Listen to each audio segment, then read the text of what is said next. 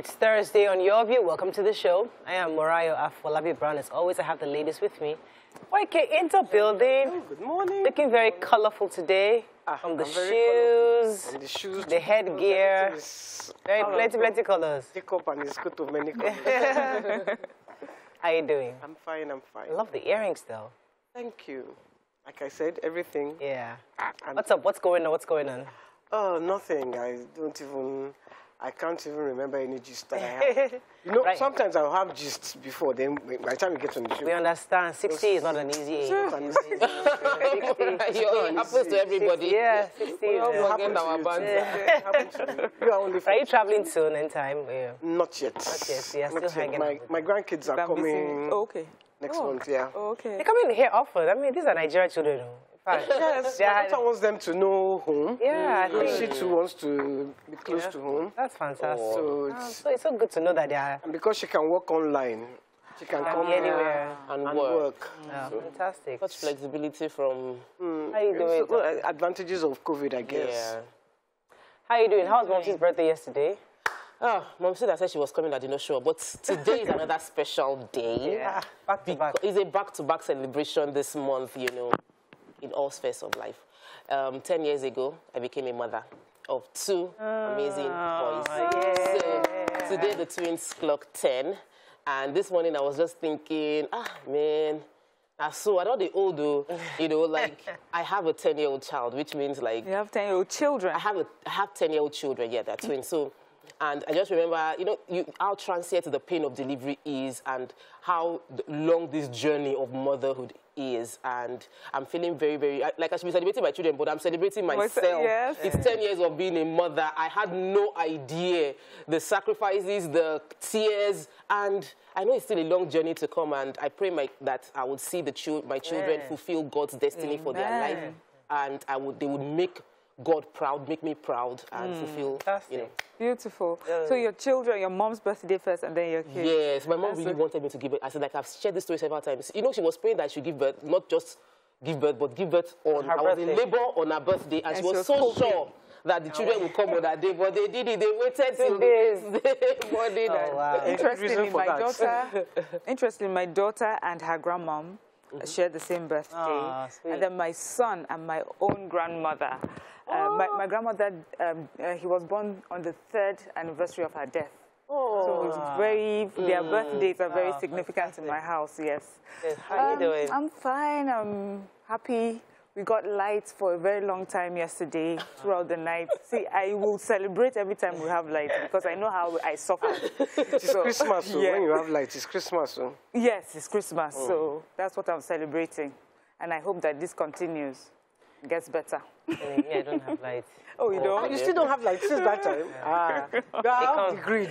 You're not inside the equation. But it comes... like our collective head. No. It comes in for about a few hours, maybe 2 hours, 3 hours max, and goes off again. But, you know, that's it. It's just terrible, you know? Bad. My kids are just complaining, like, Mommy, when are we leaving this house? I said, take it easy. The developer has not finished. You know, but they was also finished. This first it was December. Then it was March. Now they say we should give them on that month. So the kids are like so impatient. Like, can't we just leave this house? And I know the way children are. Once they know, that's the problem. That is on your case. Oh my Lord! I mean, when are we going? Is it this weekend? Like, when does your rent expire? It expired on 31st. Oh wow! So we're already of March, yes. So we're already overdue. Soon be harassing you. 10 years. He's a fantastic landlord. I have one of the best landlords ever. I mean, I really wish I could just stay there because he's such a good man. He's a fantastic man. He maintains the house. He's a good man. So are you bringing somebody to replace you? I don't know. I keep the place. I don't know. I'm still thinking of just, you know, having that place as an office or something. I don't know. We might just... He's just a good landlord. I wish I could be a good landlord like that. You will be. He did the plumbing, he handles it, the floors, he's always maintenance, he's fantastic. You guys were good. We're good tenants. Paid your rent on time. Oh, absolutely. So he was able to do his part. Oh, absolutely. Let's go to break. When we come back, we go through the front pages of the papers. You know, today's Thursday is just in all the way. Stay with us. We'll be right back.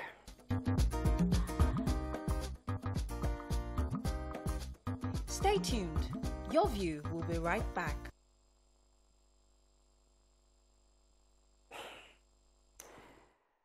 Okay, we're going to start with The Nation. Zoning, Ohaneze lashes PDP as Fayose faults consensus. Picture of the scene of a fallen huge billboard at Kudrat Abiola Way in Keja yesterday after the rainfall. CBN finds 4 banks over crypto transactions. Dangote Adenuga Rabi remain on Forbes rich list.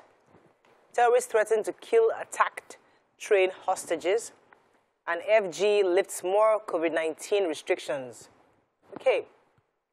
So we know the CBN has clamped down on crypto transactions. It made the news months back, and they froze a lot of people. A lot of companies who were dealing in cryptocurrencies had their accounts frozen. Now, 4 banks, despite the regulation, had allowed some transactions, crypto-related, scale through. And we always say that corruption thrives when everybody isn't doing their part. So CBN, in curtailing this, has fined those 4 banks 114 million in total. Wow. One of the banks 200 million, another bank 300 million. And all of this was done because one bank did not allow an account that had been flagged for cryptocurrency to continue its transaction, and they allowed transactions between crypto-related transactions take place. And so these banks have now been filed. I don't know if the banks can negotiate the fine, but I think if the banks pay the fine, they would be more strict with implementing the rules, cutting across all corruption. No corruption can take place without the involvement of banks, because these transactions should be flagged in the first place. So I'm happy that the CBN is doing something to... So I wanted to take the terrorists that threatened to kill the train hostages. Okay, go ahead. Are you going to take it? No, no, no.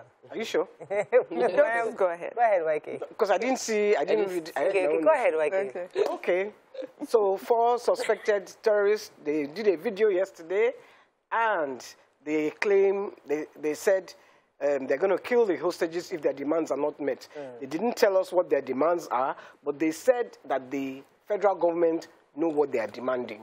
So if they don't answer them, they will kill the terrorists. They released the managing director.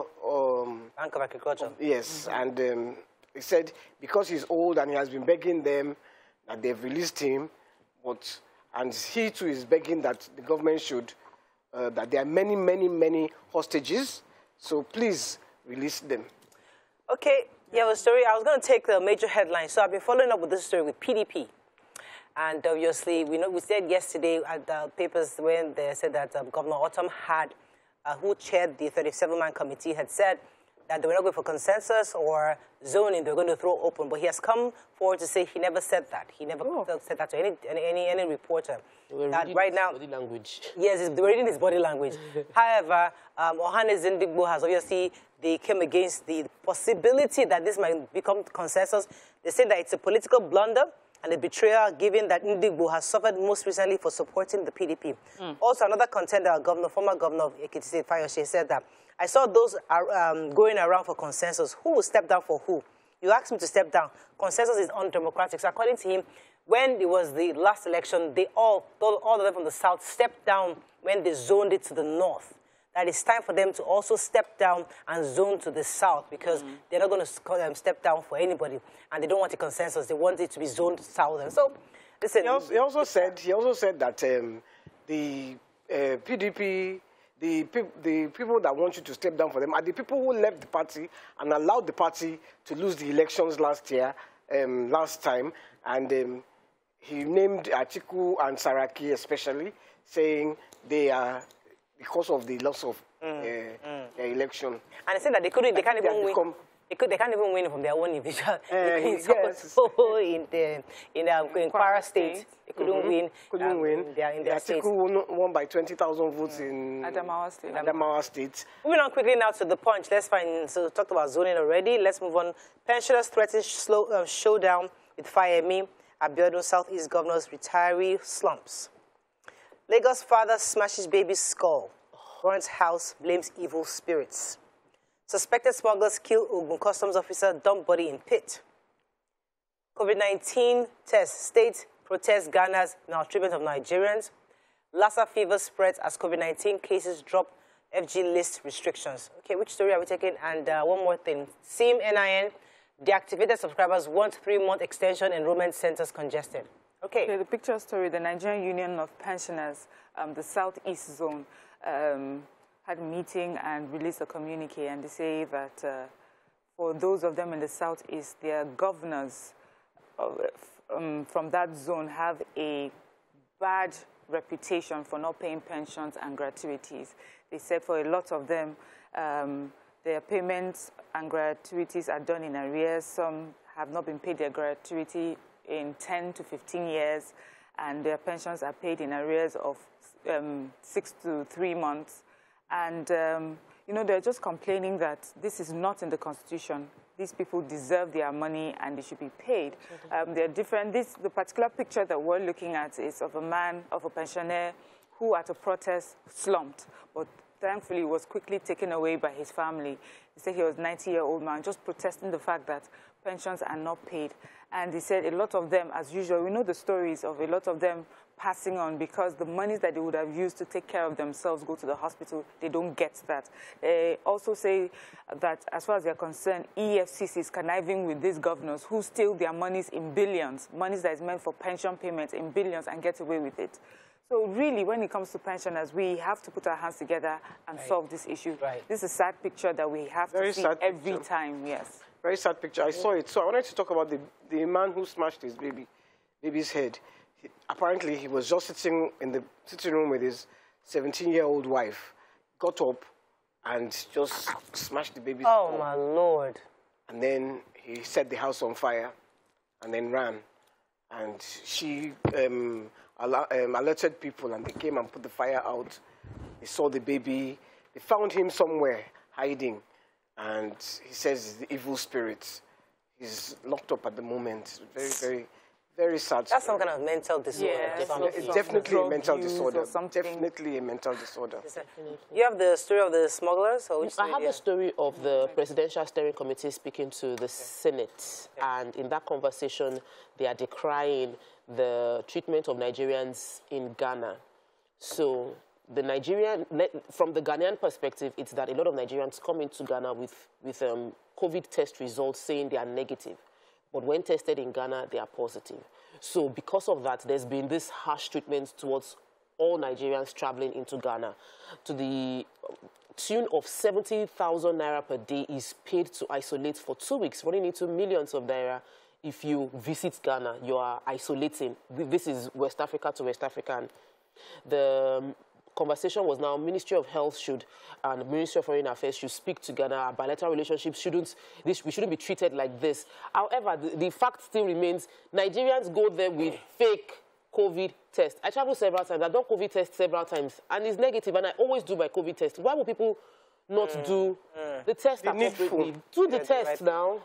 Okay, we have to wrap up on this, but let me take the deactivated subscribers. So a group, the umbrella group says, I think it's the National Association of Telecom Subscribers, have asked and pleaded with the federal government to kindly extend the NIN SIM policy deadline for another additional 3 months. And this is because all the major telecom centers are very congested right now because of the deadline that was passed on the 31st, I believe. So right now, people can't actually connect their NIN to their SIMs, and they're asking for an extension because now the people know, Nigerians know, they can't call out anymore. Their lines were blocked. So you made your point. We've got the system cannot even carry the burden. So please, exactly. So please give us 3 months extra. My fear is that if they extend it again, they will become lax, and they will not, because we had time when there was a deadline before. Everybody was rushing. When the government extended it, everybody just relaxed instead of using that time to go and. So let's start talk to ourselves. That now, if they extend it, please go and get your SIMs linked. Let's go on a quick break. When we come back, we continue with the review. Stay with us. We'll be right back.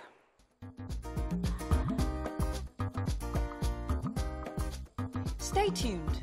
Your View will be right back.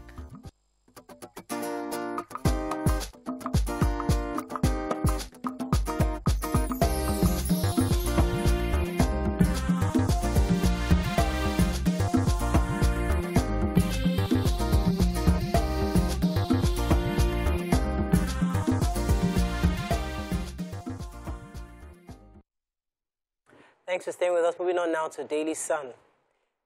Final story. Kachuku joins ADC presidential race, dismisses zoning clamor. Soludo constitutes Truth Peace Committee. Buhari signs Executive Order 11 on public buildings maintenance. Kaduna military base attack, number of soldiers killed rises. 3 killed, others abducted as bandits attack Taraba. UK tasks federal government on incessant conflicts. FG counters Obasanjo on insecurity, blames PDP for worsening economy. Okay, which story? Before you take that story, I just wanted to talk about, it wasn't on the front page, but I thought we should just mention it, that Lagos State has locked the hospital, Medville, that we talked about on Tuesday. Apparently, when they did their preliminary investigations, they noticed that the hospital wasn't registered and it was operating illegally. Wow. That's the woman who died. Her husband came from Anambra State. Really sad. Very sad. Very sad. Okay. So Kaduna military base, we took the story yesterday. We remember the sad story of the attack on Monday night. Sadly, they said the number of deaths has risen from 12 to 17 as 5 more soldiers who were injured have passed on. There's also a video which was obtained, they say, by PR Nigeria from the military intelligence, which showed that even though these bandits came in their large number, that there was a quick response or intervention by the Nigerian Air Force fighter jets, and a lot of the bandits were repelled because of them, or the casualties would have been worse than what we have right now.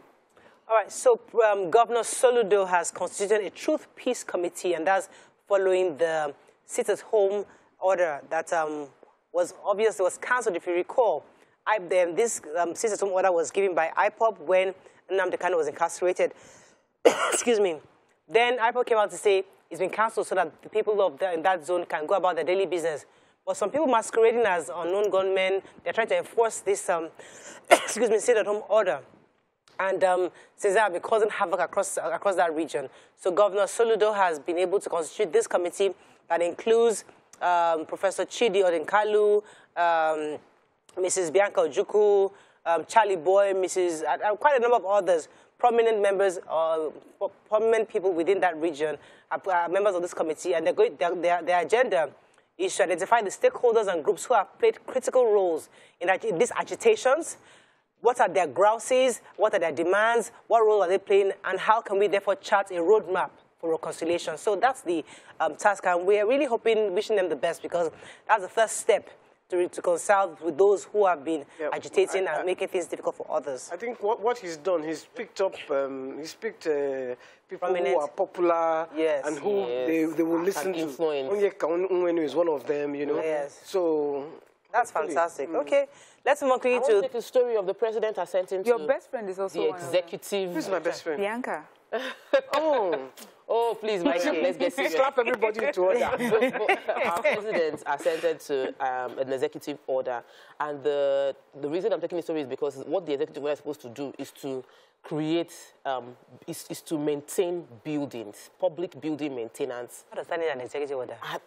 That's exactly what I'm trying to understand. And many of the buildings they need a facelift, so now they're going to be, every ministry and agency needs to quickly create, and I'm wondering, a budget, because obviously when they say facelift, is that they'll create a budget that's now, executive order will mean every budget for the buildings should look good. A lot of money goes into building infrastructure in Nigeria, and if we maintain by preventing damage, if we are careful with the handling of those things, it will save us a lot more money in trying to do facelift. I mean, if you recall what TVC used to look like before, when we had the new management, they came in and they started planting flowers. I was like, what are they planting flowers for? And all this thing. But we have seen that over time, sustainers of that have actually made the place look beautiful. And when you come in, you feel like, oh, I'm coming to an office. So yes, you might have to make that cost initially, but the maintenance of it is also very critical. You know, priority, this is not the most important executive order. Okay, Vanguard, very quickly. It's all part of it. PDP's open ticket presidential contest triggers uproar. NURTW sacks MC Oluomo, dissolves the Lagos Council. Nigerian-born student dies after eating cannabis sweet in UK. Oh my God. Ekiti 2022, unknown gunmen attack Oni's convoy in Efon-Alaye. Seun, RCCG pastor Gandhi Olaoye eligible to become next Oba, says the Laoye family house. FG approves 12 new private varsities. Jonathan loses 2 security aides in auto crash. Okay, which story are we starting with? So there's a young girl, aged 23. Her name was Damilola Grace Olakomi, an undergraduate, business law undergraduate student at the University of Hertfordshire in the United Kingdom. She and her friend, a 21-year-old, had ordered this sweet gummy bears. Gummies. With cannabis in it, and they consumed it, and immediately after they were terribly sick.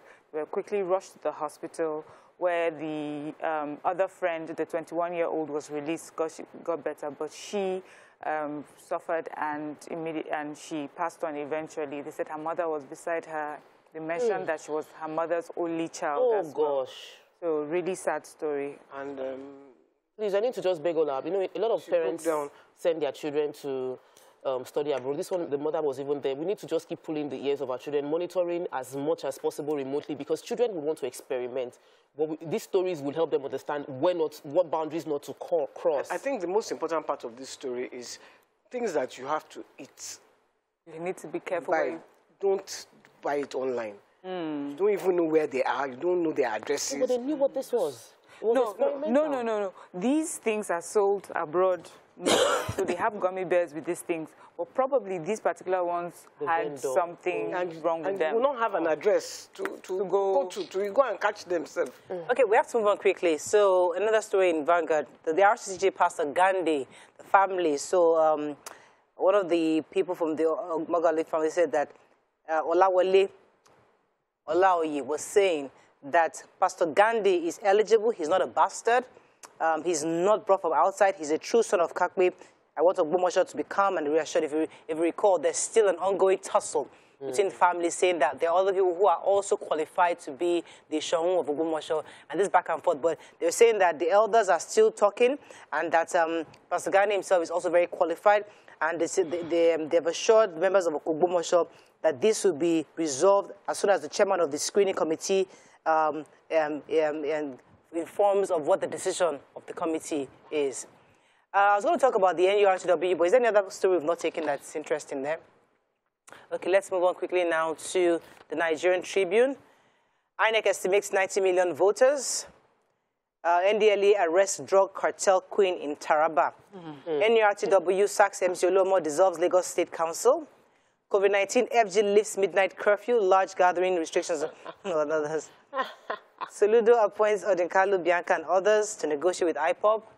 Again, FG promises victory against bandits.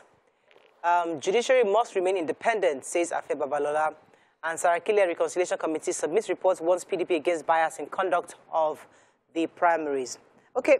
So the NDLA have arrested a person who they describe as a notorious queen of drug cartel. Her name is Lami Mae. Her surname has been withheld. I don't know why she would withhold her surname, because the others, we hear of their names, surnames, the villages they come from, and everything. Anyway, she's a 40-year-old, and she's into supply of psychoactive substances to different traffickers in Taraba State. They said that they had been, she had been on their wanted list for a long time. They started searching for her since 2021, and finally they found her in one of the villages in Taraba State. They talked about a certain person who had been arrested. Some of the suppliers and the traffickers had been arrested, and her name would come up. And they said there was this particular person who, after being arrested and served jail term, went back to his business with her continuing to be his supplier. Anyway, she's only 40. She's been caught, and hopefully it would mean, this is what I would say a, win for the war against drugs. So the government, presidential committee, the presidential steering committee have lifted the curfew, the 12 to 4 a.m. curfew. They say since the COVID cases have dropped, we can. But people with comorbidity, people with should still wear masks and stay away from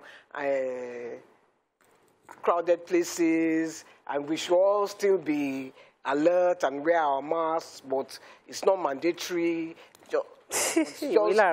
Well, we didn't know I didn't know there was still restriction. So we are all shocked. Okay, we have to run. Reading this, we are shocked. We must talk about our shock. We have to run. We didn't know that there was They had a convention. Okay, yeah, 60. It might be. Let's go in a bit. That's all we can take. Everybody was wearing masks. And he went through the night.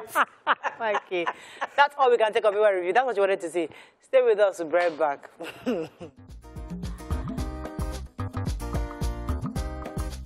Stay tuned. Your View will be right back.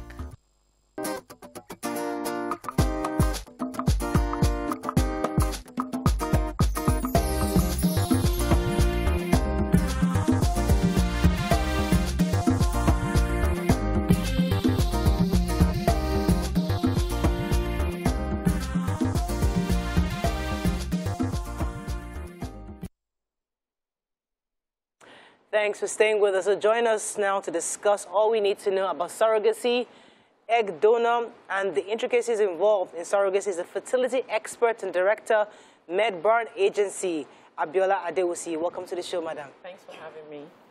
Surrogacy is I wouldn't call it a new phenomenon. It's actually growing in Nigeria. Now, many more people are looking for surrogates to help them carry their baby.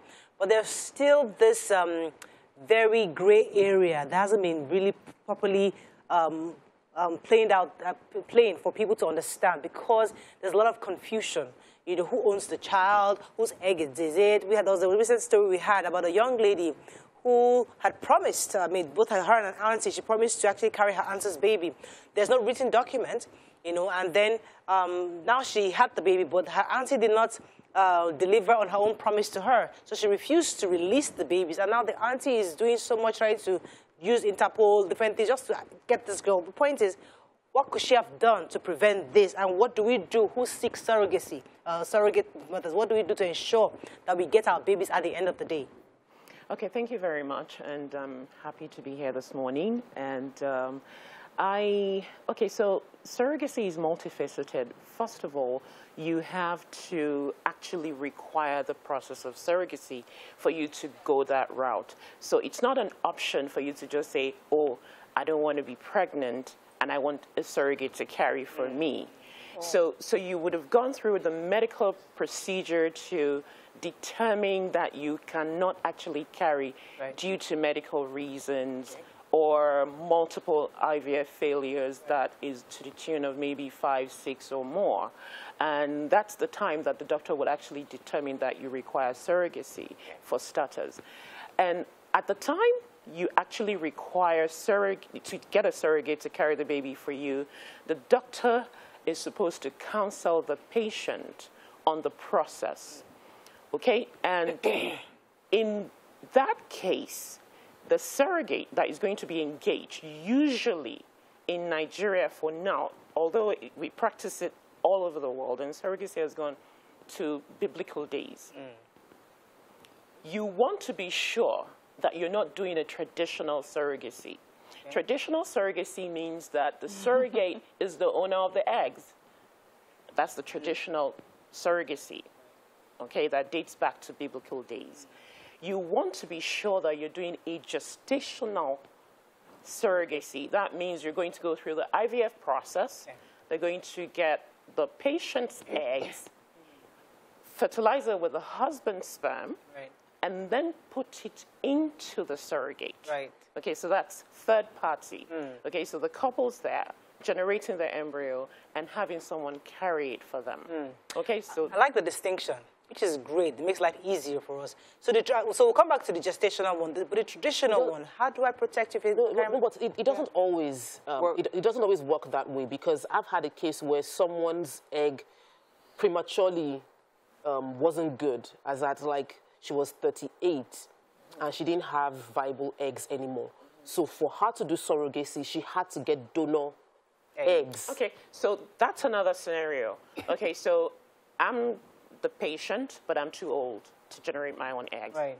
I can seek for donor egg, which will be totally separate from the surrogate. You must ensure that it's different from the surrogate, so that there's no attachment. Distinctly separate. Okay, okay. Yeah. So I get it. So the story that Morel highlighted, obviously there was a problem from the very beginning because Correct. in that story, at first she wasn't aware she had to use her eggs, but eventually used her eggs. So that, in that case, you would say that she is the legitimate mother of that child, even though there was supposed to be an agreement that the child would end up with the... Absolutely. Everything started wrongly with this particular scenario. If you're using a surrogate that owns the egg, she's the mother. Right. She's the mother. I mean, how can you slice it? She has the DNA, she has everything. But if it's totally different, then you can actually argue that. All right, so let's talk about the safety of this process. A lot of people who they see this as a revenue opportunity. Okay, I'm very good at pregnancy. I can, get a few millions if I do this. How easy is it to go? Is it like a surgery? You have to be inserted? What exactly is the process to become a surrogate, to volunteer to be a surrogate? Okay, there are lots of processes involved in being a surrogate. So the fact that you've delivered children in the past does not automatically qualify you to be a surrogate. You have to have the right mental state of mind to be a surrogate. So there are processes involved. You have to be healthy. I mean, because you could have delivered 2 or 3 children and not be healthy, maybe with high blood pressure and things like that. Sure. You want to be able to protect the health of the surrogate as well, in as much as you're trying to satisfy the patient's need. So as the doctor, you have to be able to identify the surrogate, make sure that they're healthy, make sure that they're in the right state of mind, make sure that they go through counseling, make sure they have the legal discussions that goes with it as well. Everything. And this process, this screening process is very rigorous. So if you're not patient, you just, come in, want to, pop in and pop out. No, it's not for you. You have to be patient to go through the process, the screening process that takes you through as a surrogate. Okay. So okay. I was just going to ask, for the mother, the surrogate mother, how does she detach herself from the child? Because she's the one that has carried the child for 9 months, and she's going to have milk and all the things that go with having a baby. How does she detach herself? Okay, that's a very good question, and that is one of the downsides of being a surrogate. And these are the things that you discuss with the surrogate upfront. You have to. Okay, so this is highly emotional. You're going to carry the pregnancy, and at the end of the pregnancy, when the baby comes out, you may hear the baby's cry, but you will not see the baby because the baby belongs to someone else. These are the things that you will discuss and make sure that they're comfortable with it before they actually start the process, because it is an emotional journey. Right. Yeah. So, see the baby? You won't see the baby, but the surrogates, do they really understand? Because I hear that some of them change their minds at the last minute. So, some do. Okay, so maybe she was not expecting to have a CS, but now she has to have one. If that happens, what happens for her? Does the arrangement and the payments change? Yeah, does that change? Okay, so I'm going to state categorically that if you're putting a surrogate through a process and you do not specifically identify what can possibly come to play, then you're not doing a good job. So she should be prepared that there's a possibility that there'll be a CS. There's a possibility. There's always a 50-50 probability. I mean, it can happen to anybody. The baby might be in a bad lie, and it will be dangerous for you to push. So what do? You have to bring baby out. Let's come to culture. Culture, acceptability of this process. People think, it's not my child, or your mother-in-law is like, how can you get to come carry your baby? What is that? There's a lot of family, religious pressure. So as a woman, you're thinking, I'll just have to wait till God gives me my child. I don't want to tell a friend or somebody to carry this child for me. Okay, very good. I know our culture is very peculiar, but I will say we've come of age. 10 years ago, so I think I've been in this Nigerian space for about 15, going to 16 years now. When I came back, nobody talks about it. It's unheard of. I mean, it's almost like you have to do hush, hush. And then, of course, the patient will have to do the bump and all that, acting and all that. But now, as years roll by, I can tell you for free that it's changed totally. Totally. Did you say totally? I wouldn't say totally. You know why? I know why. It's improved. You know why? Yeah. Because most of the patients that seek surrogacy talk about it. They come out and talk about it, and they tell their family members that this is what I'm doing. What I think, but my thing is that there is a group of people in the AB class, you know, exposed, travel, come back, those kind of people in that circle. Very small. There's a huge population of Nigerians. So maybe that's the category. That's your little bubble. That's just But there's a huge population of Nigerians who this can help. But they're not open to this option because they don't understand it. So that's where that question is coming from. Yeah, so I wanted to talk about what she just explained because I know a few people. I volunteer for an NGO that takes care of cripple ministries. They help people through this process, and we've heard many that when they consider this option, when they share their testimony in church, they don't mention the process they used to get their babies, and that is still. Because there's a stigma attached to it, like it's not God that did it when those kind of things happen. Then there's a category of, it is so expensive to do. So obviously, anybody you see doing it has a lot of money, exposure and all of that. How can we make surrogacy a bit more affordable to those who really want to have a baby but don't have that huge amount of money to go through the process? Is there a way to legally do the conventional, traditional surrogacy? I'll let you answer that question after this break. Okay. Stay with us. We'll be right back.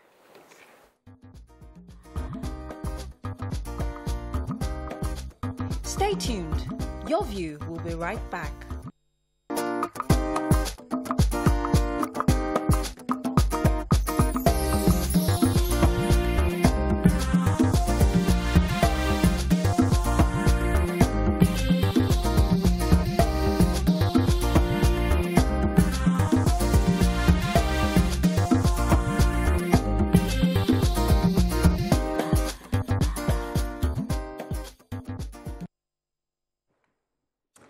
Thanks for staying with us. All right, so before the break, you had a question. Let me let you answer. Go ahead, please. All right, so to your question, it's multifaceted, okay? So we're talking about people that are not able to afford. What options do we have for them? Okay, so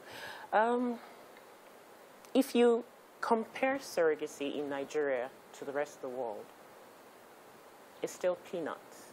As I'm telling you, as expensive as it is, in Nigeria, it's still nothing compared to the rest of the world. And that's the reason why we have most of our clients come from diaspora. Oh, really? Oh, yes. This is cheaper to do here. Because it's cheaper to do it here. And you know, you start to wonder how much is too much to give someone who's carrying your baby for you.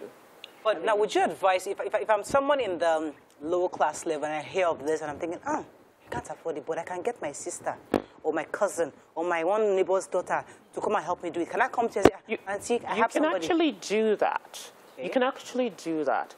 But you have to be sure that the person you're engaging is okay, mentally stable, in all ramifications. The person must have had children of their own. The person must not have a need of having another child.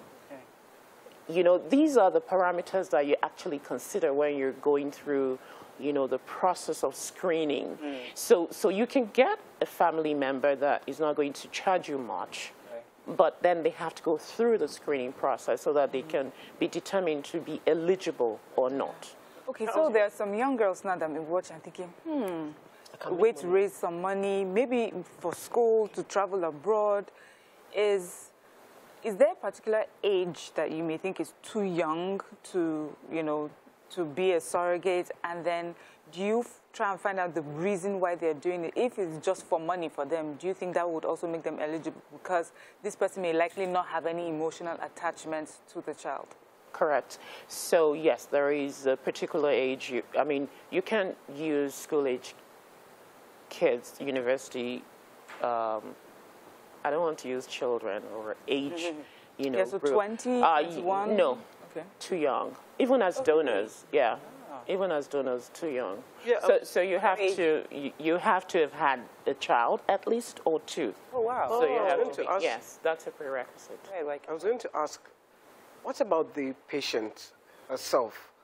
how do you get her attached to the baby? Because if you have someone who has a baby, someone carries, maybe she's been trying for years to have her own baby, and then she now agrees to a surrogate. Maybe the husband stresses her and says, okay, let's do it, because you want the baby so much. She now has the baby, but she cannot find that attachment to the child. Okay, so yes, we do have some patients like that, but you will identify that patient before you start the process. So you already know. Yes, and that patient would have to go through, you know, series of counseling and preparedness for this. She has to be ready. She has to be. So this series of counseling and preparedness, how long does it take? It can take 2 years. It depends on the individual. Because, but you know, contrary to like I know 2 families in America that I've stayed with that they did surrogacy, and you would have no idea that these children were not biological. Like there's such strong. But they're biological. There's even one was biological. Second one was the one I was saying the story that the donor. It was donor egg. Yeah. Okay. It was just the son's husband's sperm. Yeah. But the bond, she wasn't lactating, but she was breastfeeding. The children are a bit grown up now. 99% of the time they bond. So that happens. So somebody who didn't carry the child can actually lactate? Oh yeah. How does that work? How does that happen? You put baby to breast or you induce. It's hormones. Yeah. Right. That's good news. Bond with the child. It's a good option. I think people should. I mean, finally, we have to wrap up on this, but thank you so much. But is there any final information or message you'd like to share with us so that people know that this is an option that is available? We know this can be expensive, but it can also be affordable for those who have people who are willing to be surrogates. And that are just final words on this matter. Okay, final words is surrogacy is actually a good option when you're experiencing fertility challenges and you're not able to carry babies by yourself. And patients needs to be open-minded about it and consider it as an alternative to achieving their goal of completing their families. Sorry to pause you. I want you to talk to mothers, mother-in-laws, aunties, family members who don't understand it, and they don't give that support to this woman who is seeking for a surrogate to help her carry the children. That's her number one problem. Not that she's decided. Everybody around her is just, so help me educate them in a few seconds, like what it is. Okay, to our mother-in-laws, our mothers, our sisters, our brothers, please understand that surrogacy is just another form of treatment to people going through fertility. Just another form of treatment. So, in other words, you have fertility challenges and you walk into the doctor's office and they're going to recommend certain medications to you. You're taking that medication to achieve the goal. So there are different options available. It's just an option. It's not a bad thing. It doesn't mean that the child belongs to the surrogate. No, the child belongs to the parents. And so it's really no big deal.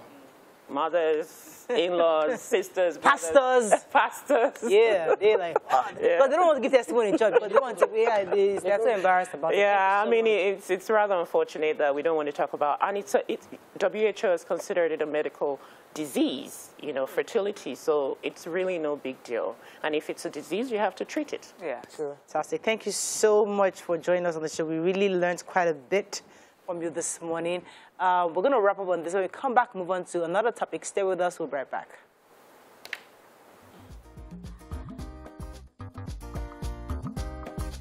Stay tuned. Your View will be right back.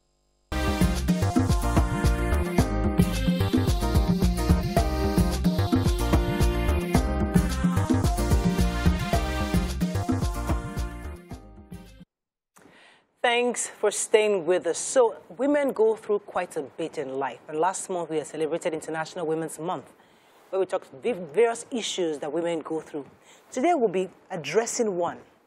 And the fact that when a woman is abused most of her life, especially as a child, how does she break through and break free from that hold, that mental hold with her abuser?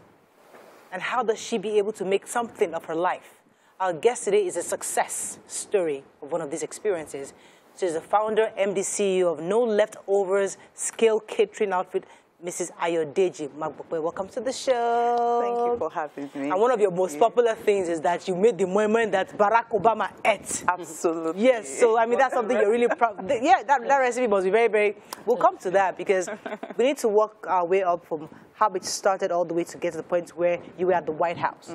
But share with us, growing up as a child, when you felt you were abused and it affected your life. Could you share that experience with us so that we can learn from these stories? Yeah, absolutely. Thank you so much for having me.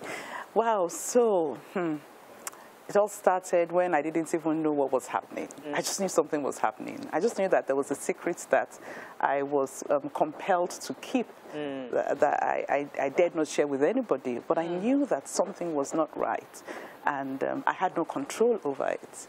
And so I grew up. I think it started from around age 10. And so I grew up knowing that there was something that happened at some particular time of the night because this abuser was living with us as a family member. And as I grew up, got into secondary school, I began to understand that there was some violation going on. But, you know, I was so caged. And it was unbelievable how it affected my education, affected my social skills, affected my relationship even with my immediate family. And, you know, I tried so many times to speak out, but I was also such a troublesome child that it was difficult for anybody to believe me. The few attempts I made at, you know, talking to somebody was rebuffed. I was like, you, just keep quiet. And I remember there was a particular day, I mean, I was so intentional about, you know, saying everything.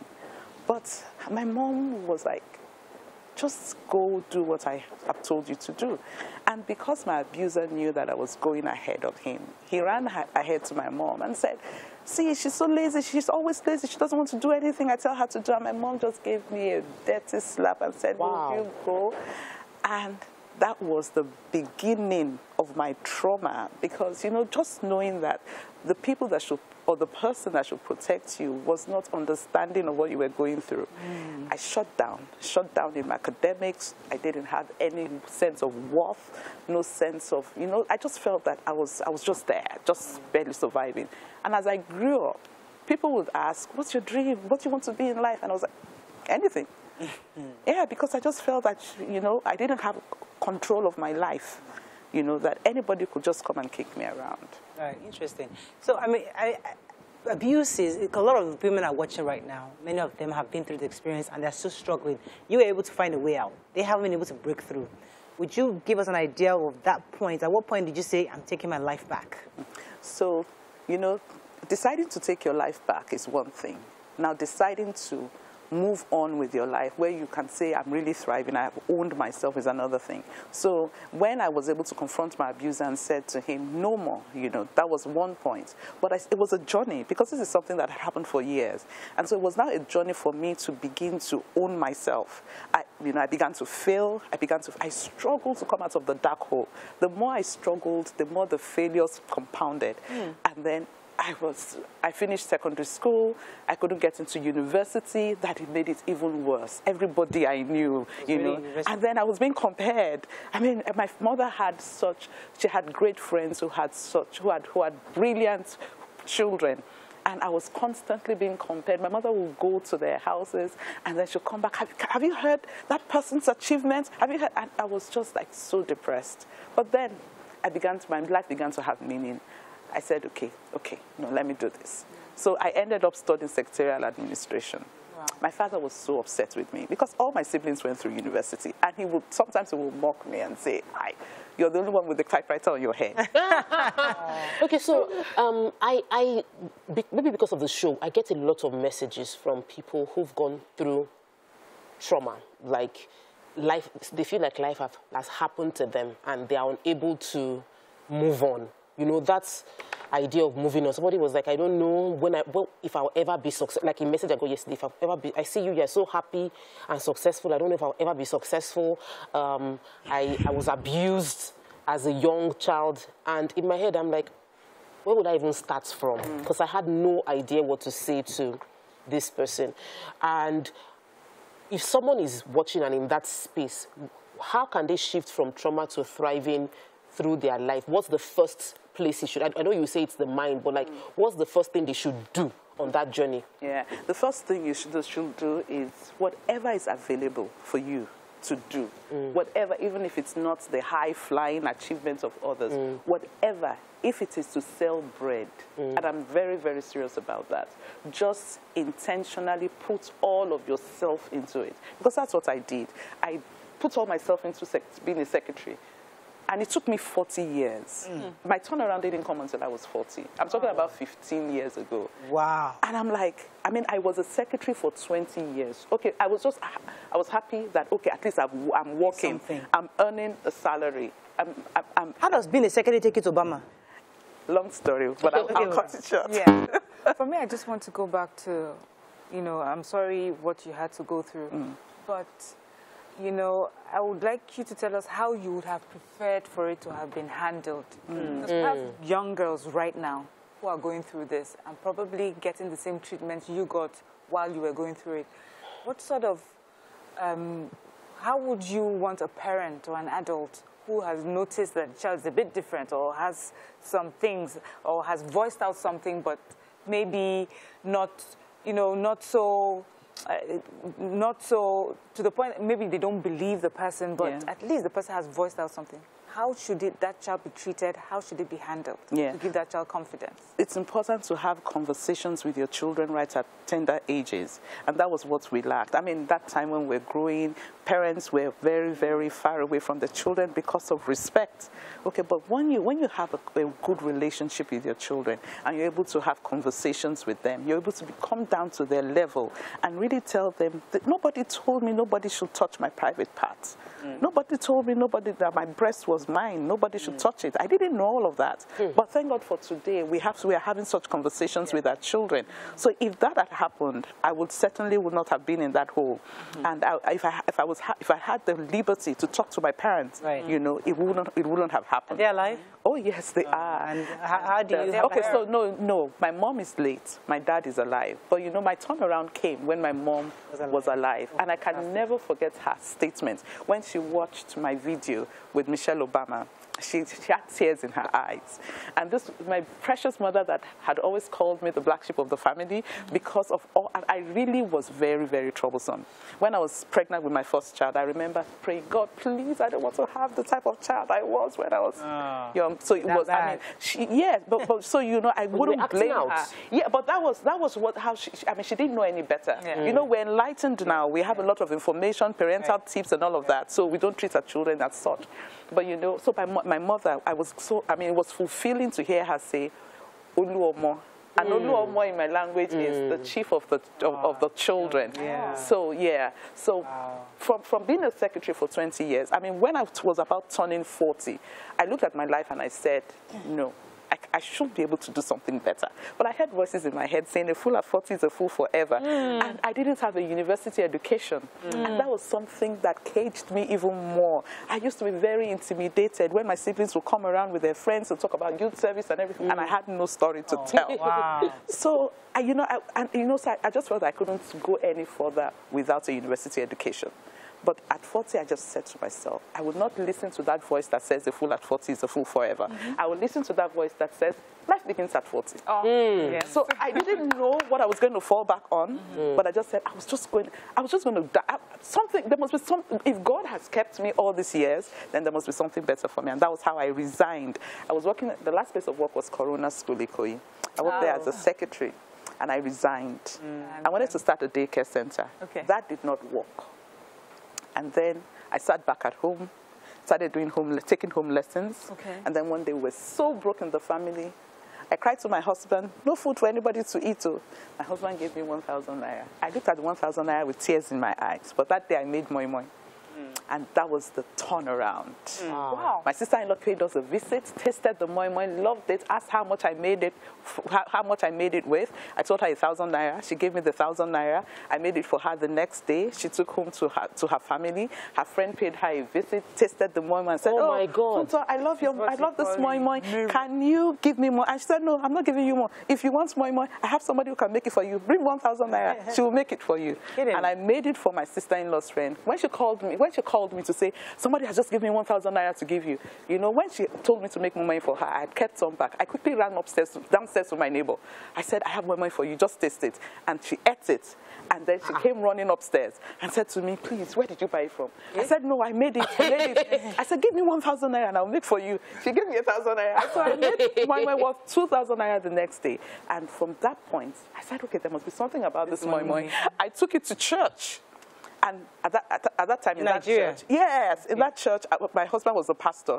And so when I remember the first time my husband said, go and say hello to everybody, tell everybody that around you that they are blessed and they are highly favored. Anybody that came to me, you are blessed and highly favored. I have moi moi. You're blessed and highly favored. When the children come to me and they say, oh, pastor's wife, I said, tell your mother, pastor's wife has moi moi. That was how it started, family and friends, until I began to ask again, God, what next? That was the question. Because when I saw that 1,000 naira turned to 50,000 naira over time, I said there must be something about this moi moi. And then I prayed and God said, take it back to Corona School, stand at the gate. And I was like, Satan, the blood of Jesus is against you. I was just so convinced that God cannot, I mean, I told everybody in Corona I was going to open the school. And so here I was now going back to sell moi moi. But then I just looked back and saw how far I had come. And I said to myself, I'll do this. And so I went to the gates of Corona, stood at the gates and began to shout, moi moi for sale, moi moi for sale, buy this moi moi, your life will not remain the same again. And you could see different reactions, but hell no. That's Corona you. Yes. I didn't care. And people began to buy. So they bought for different reasons too. Some bought because they were curious. Some bought because they were sorry for me. Yes. But I learned that it doesn't matter why anybody is buying. As long as you make them buy, that's what matters most. And that was how the whole turnaround started. At that same gate, I met a woman who asked if I could if I knew how to make other meals. And I said, yes. I started making other meals. And then another woman came, gave me the opportunity to start feeding her staff in her office. 100 staff. That was what took me off the gates of Corona. Wow. And as I continued to thrive, I kept asking the question, what next? And then I said, I want to go back to school. I don't have a university degree. And I saw on the pages of a newspaper, Goldman Sachs was coming into Nigeria to invest in women who were in business but did not have business skills. And they were doing it in conjunction with the Lagos Business School under the Enterprise for Development Center. And I applied. And I was admitted for the program. It was a scholarship program. And when we finished the 6 months of training, the Americans came to Nigeria and wanted to meet the ladies. And they heard my story. Oh, my God. They heard my story and they were like, we want to come to your office. And I said, I don't have an office. I don't have an office. But then they came to my house and they saw me wrapping my moi moi. They saw the little space I had. They saw the zeal. They saw how I was hungry for the next level. They saw the support of my family. And they said, we would like you to come to America to tell your story. Wow. That was it. I was invited for their annual general meeting. When I got there, I was schooled. Me, that I didn't go to university, they took me through different press sessions. This is how you behave in front of the camera. This is how you talk. Yes, you do well, you speak nicely, but you know, your pronunciations here and there. They crossed my T's for me and dotted my I's. And you know, I was really, my self-esteem was like, pumped up. And there I was in front of the audience, speaking at the annual general meeting. And the meeting ended and there was a line, everybody was waiting to shake me. I came back to Nigeria, kept building the business. And then I got another letter. President Bill Clinton would like you to speak at his program. What happened? Goldman Sachs is in partnership with the Clinton Global Initiative. And Clinton says, I need a woman who started from nowhere, who can speak to my investors and convince them that women are worth investing in. Do you know any woman? And they said, we know of this moi woman in Lagos, Nigeria. That was how I packed my bags again and I went. See, I've got goosebumps. And I came back and I got another letter. This time from the Prime Minister in Turkey, saying the Entrepreneurship Summit is holding I mean, When next is global? God has been amazing. Like I said, it's been 15 years from starting from 4. Oh, my Lord. With 1,000 naira. With 1,000 naira. I just came back from India. I'm the president of the association. On this matter? On this moi matter. No leftover. No, Auntie, you're cooking this by myself. Don't worry, you're having it for lunch. I must because this moi. Oh, like facts. Let's go on a break. Anyway, I think Doctor, I don't think. Dr. Margaret, are you there? Dr. Margaret, are you there? Oh, I'm so sorry. You couldn't. Let's go on a break. We'll be right back. Yes, let's just digest this.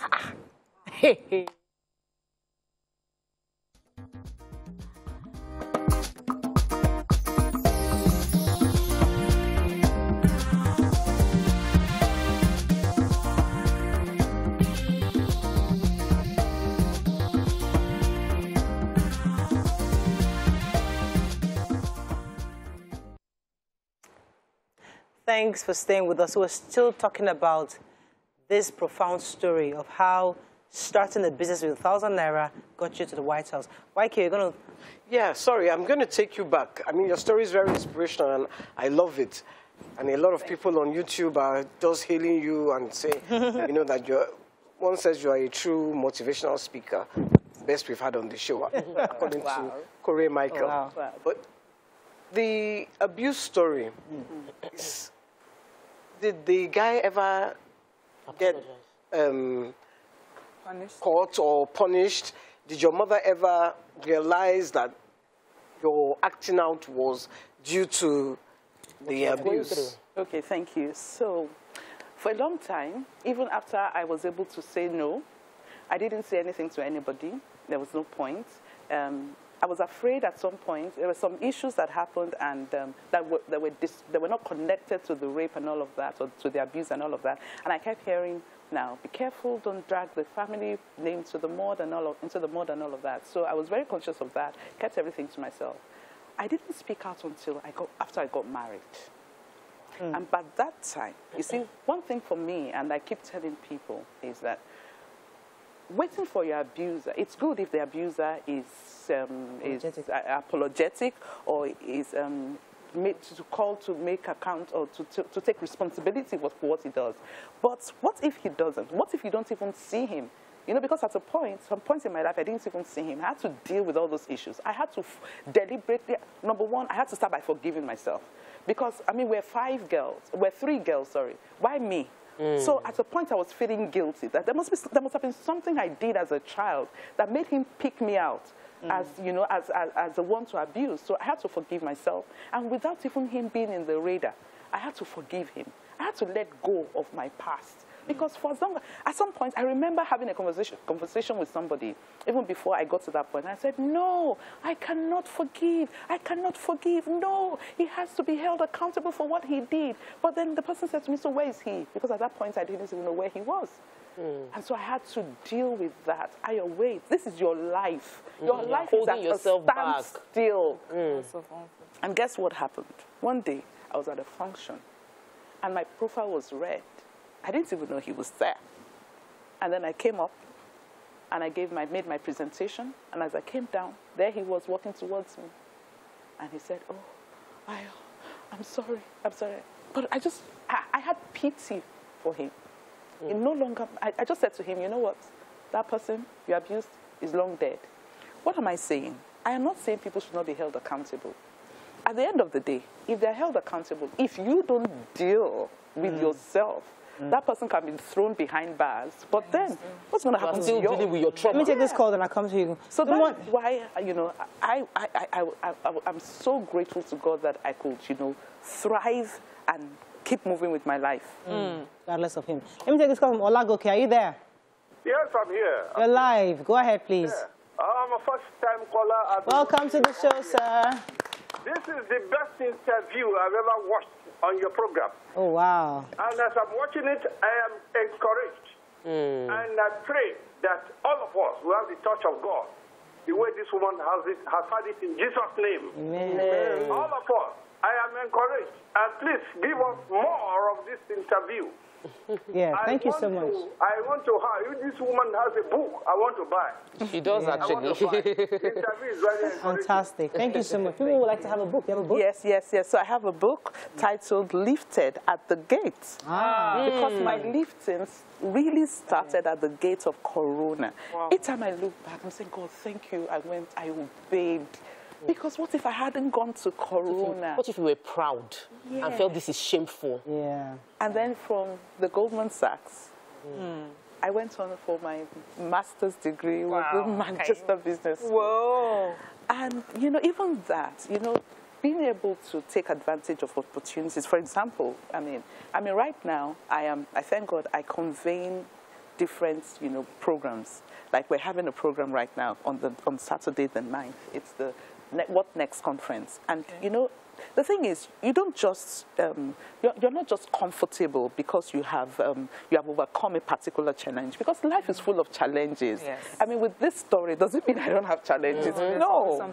There's always something. And so you will always get to that bus stop where you're asking yourself, is this all? Yeah. Okay, so I was able to overcome this at 40. Okay, when I turned 52, I still had those questions. I was like, God, I'm 50. I'm 50. What's going to happen? You're not 50 now. Oh, I'm 54. What? You don't look a day after 30. Thank you. Oh, wow. So I'm like, hey, tonight I'm like 60, is almost here. God. What next? So that's what why I love about your story. You know, in Nigeria especially, they talk about the fact that we have a huge young population. So you hear a lot of stories for youth empowerment, encouraging youth to be engaged.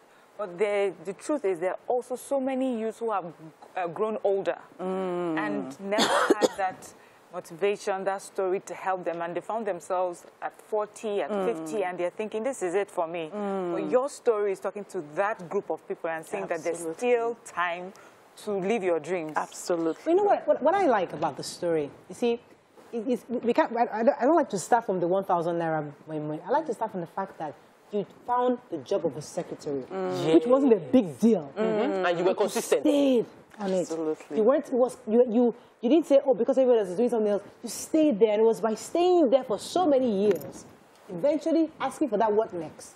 You were able to have the opportunity to go back to Corona School, which is where you're a secretary at. Yeah. Right? So you were doing, you're diligent at that work. Yeah. And with that place you're diligent at that, God still used to give you that, that good experience that you had. Yeah, and you know what? All of these journeys that we go through, at every point, people we meet will become relevant even as we climb the ladder. So, I mean, being a secretary was not a waste. I mean, there were things I learned that I still apply now. There are people that I met then that have become very, very relevant. They've been because you meet everybody when you're the secretary. Yes, and you know, how you treat people along the way, you know, also matters. So, you know, I'm grateful to God that's why I tell people, and let me go back to the Thrive conference, the What Next conference happening this Saturday. We're having a gathering of women, and we're having women who have gone through different seasons of their lives come talk to us, how they've been able to overcome the different challenges they've encountered. I'm going to be speaking also, you know, because you find out that at different seasons, you go through different things, and how have you been able to come out of them? We need to keep talking. Now, you talk about the young people. I keep saying to people, regardless of how old you are, the day your morning starts is the day you realize that, hey, wow, I can actually do something. You can start at 60 for some. You can. Let me take this call from Farouk. Farouk's been holding. Good morning, Farouk. Are you there? You're live. Are you watching TV? Farouk, are you there? Yes, I'm here. You're live. Go ahead, please. Good. My name is Farouk. I'm calling from Kaduna. I'm a first-time caller. Welcome to the show. I'm glad to be part of this program. I always watch your programs. Very exciting and enlightening. I must be honest with you. The guest you are having at the studio right now, honestly, the moment she begins to talk, I kind of reflect my life. My life also is a replica, although the part of the abuse was not there. I actually had my life listed at the age of 36, 37. I don't know if there will be a way. Anyway, I'm a chartered accountant from the Institute of Chartered Accountants of Nigeria. I'm an FCA. I don't know if there will be a way to link with this lady. We need people like this to use as a role model to speak to our youth, our teen youth these days. You've just discovered that the way our youth are going to social vices is just so astronomical. So we need people like this from time to time to be at the forefront, to be at the vanguard of speaking to our youth at seminars, at workshops, at schools, at maybe church. Thank you so much, Farouk. I mean, that's very, very profound. Let's go. Okay. Okay, so... See, got a question? No, I have to say something. The atmosphere now in Nigeria is, there's this atmosphere of materialism. Our success is defined by how much money we have and how much money we can spend and spray and how much it is of it we can wear. And yet, with all of your success, I see, modesty. What is success exactly to you?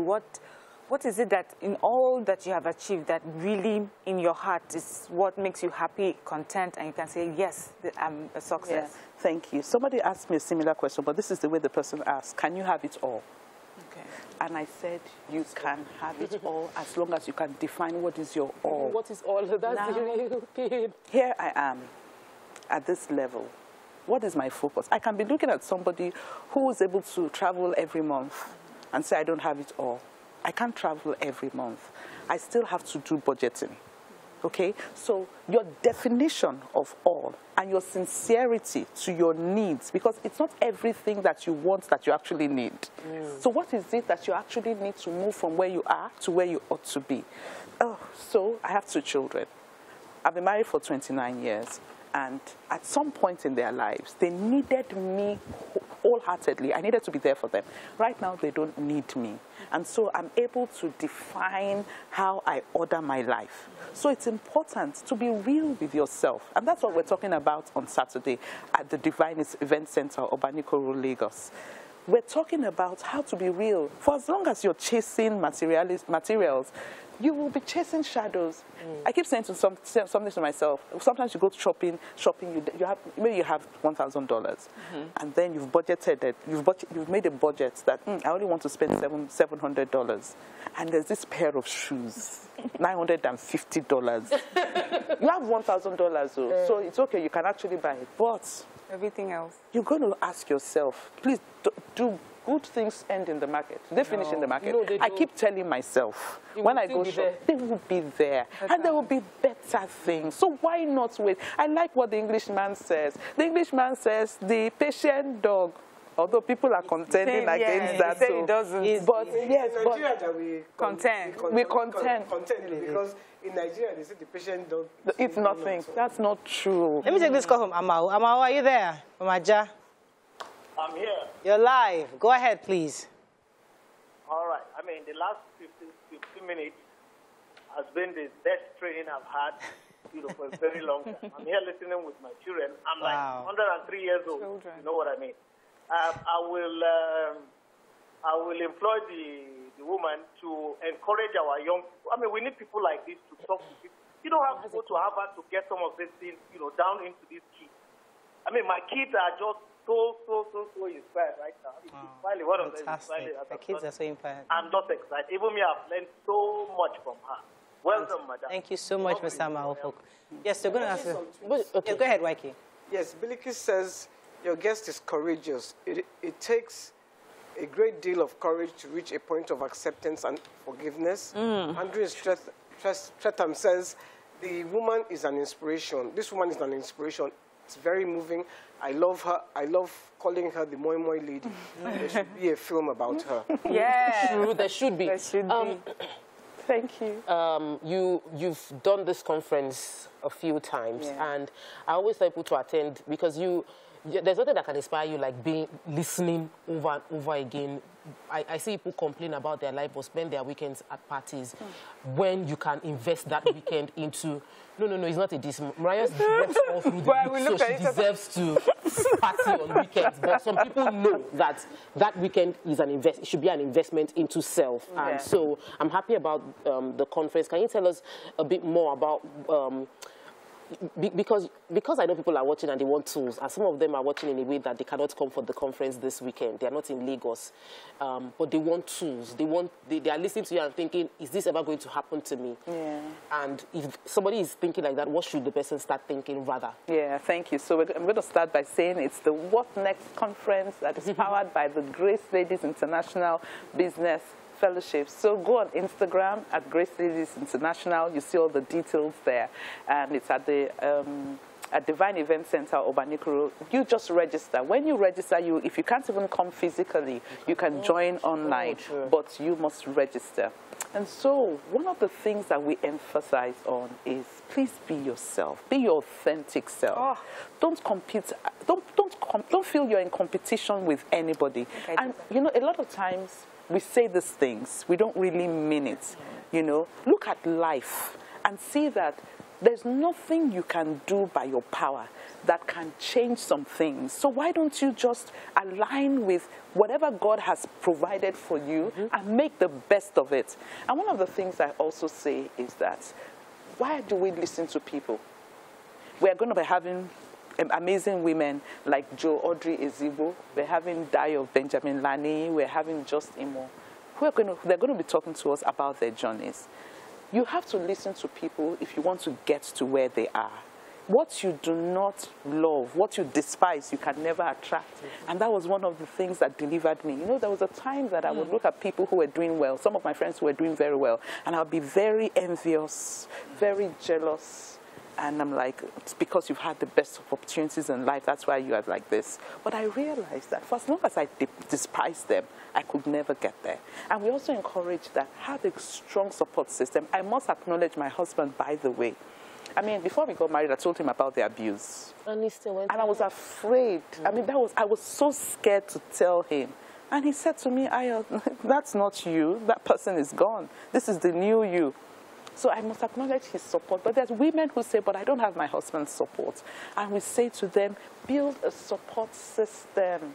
You can get support in your sisters. Don't belong to people who say women don't encourage women. Yes, we know in some quarters, but look for, we have a lot of women encouraging women now. So look for a company, look for a tribe that you can be true to, a tribe that you know will inspire you, will not put you under pressure.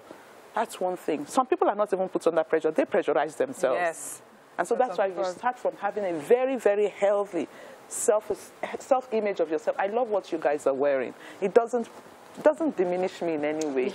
So you have to get to that point that you're loving people, you're appreciating the differences, you know, amongst you, and then you're very comfortable in your skin. I absolutely love this. I love this because, you know, I don't find a lot of people that talk like you. One of my frustrations in life is that when I see a lot of plastic decisions out there.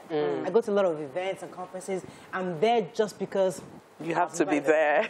But I'm not getting it. I'm not connecting because conversation is just not it. No. But it's when I see people that are real and true and just real, it's just totally refreshing. Let me take this call from Jared. Jared, are you there? Yeah, I'm here. You're live. Go ahead, please. I have tested the moi moi. Hey! The moi moi is great. I actually stay or live not too far from one of our outlets. It's somewhat very close to Corona. And I think what is most significant in all of this, you know, I actually, as in, like, I know I visited the outlet regularly, and she exudes so much. She's very, very humble. And getting to hear her story today, I think, like, I really, just hearing to hear her story, I think I kind of relate to the person that I see. Because just seeing her, you would know that she's from such, you know, background. She's been exposed to all of these, you know, all of the things that she has shared today. I think what is striking, all of the things that she has said, which I want to believe, you know, as in, like, inspired me, but like inspired me a lot, was the fact that she went back to Corona, as in, like, where she used to be a secretary, you know, screaming, moi moi day here, or moi moi day here, as in, like, the people, as in, like, you know, as in, like, the girls, as in, like, the youth of now, as in, like, us, so to say, as in, like, going back, as in, like, and, you know, for us, and I rep my rep, you need to protect my rep. I know if you go back, protect my rep. So I think this serves as, you know, a huge inspiration to a lot of people. Thank you so much, Gerald. Thank you so much. You know, Mariah. I think, sorry, I was just going to say, I think what people see in you, from the callers and from what I'm reading, is kindness. You're not just a successful person or a success story. You're a kind person. So that is what draws people to you. And, you know, that's good. That's where I was going at, you know, with also what Mariah said. So now, some of the values that growing up, I thought were values. I see that people have thrown them away or are diminished. And then if you try to imbibe those values, you're termed, you know, you're not smart enough, you're not ambitious, you're not, you know, out there. That's why you would rather choose kindness or be patient and things like that. So really, you epitomize like all these values and yet you're successful. And I just feel that children, younger ones that we tell about these values can see what it means in a person. So thank you so very much. Thank you. Our last caller talked about outlets. You have outlets? Yes. Oh, really? Yes, So you sell yes. So you're still selling? We've grown beyond. Tell me about that. Yeah. So, I mean, okay. So I remember. So we from my house moved to a location and then to another location. And then we got to a point where I just felt we need to expand this thing. And I went to my bank because I was doing well. I mean, I'd followed all the business training, had a business account and all of that. And I said, I need a loan. I need to expand my business. And they said, okay, if you have 70%, we'll give you 30. And I'm like, hello, if I had 70%, I won't be here. But guess what happened? I got a call. I got a call from the US, from EDC. The Goldman Sachs had gotten in touch with them. And they said, okay, so it's International Women's Day. The White House is looking for 2 women.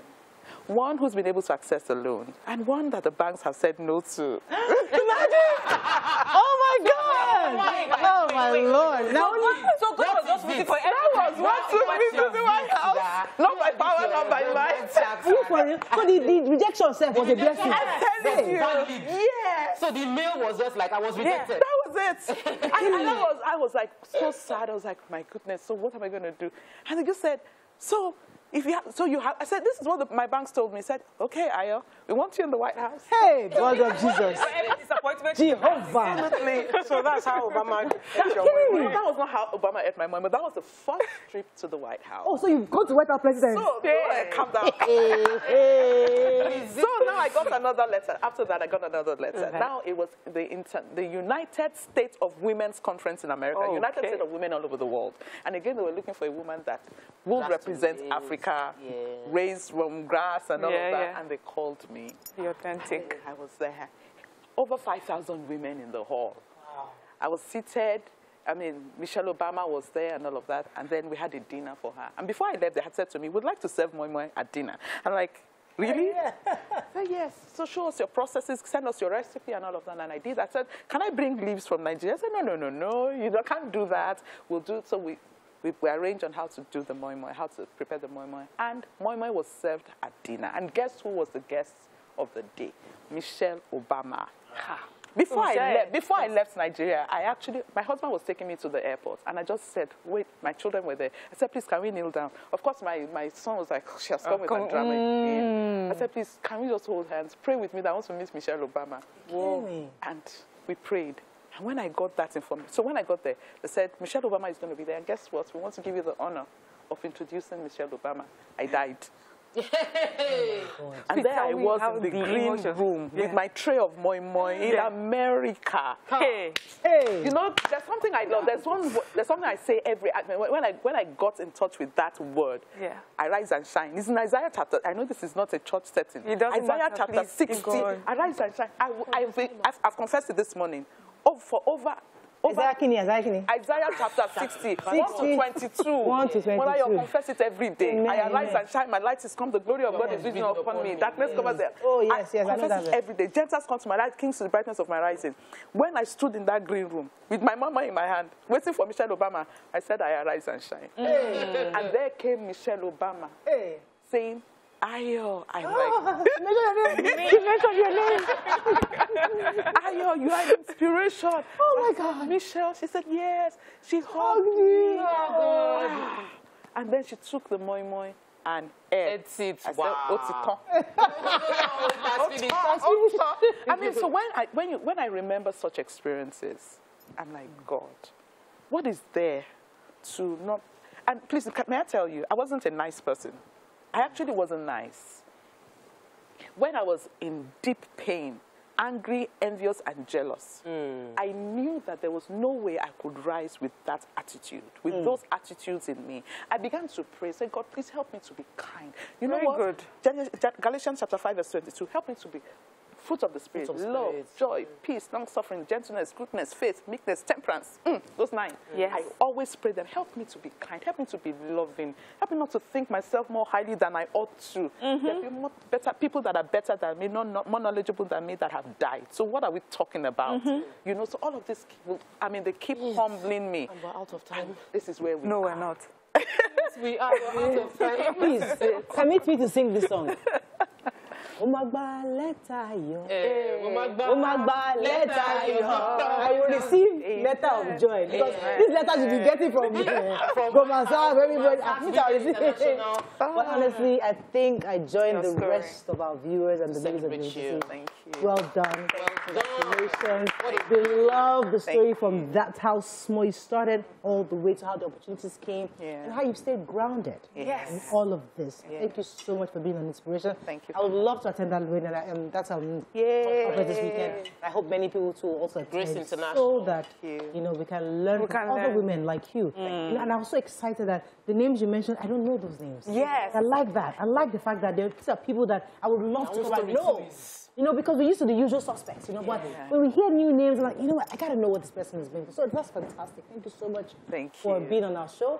And it was a pleasure having you. Thank you for having me. That's all we can take. Mike, you want to see anything final? No, I'm just, your story has overwhelmed me. I'm happy for you, and God bless you. Amen. Thank you very much. The Creator bless you. Okay. All right, that's all we can take. Have a fabulous day.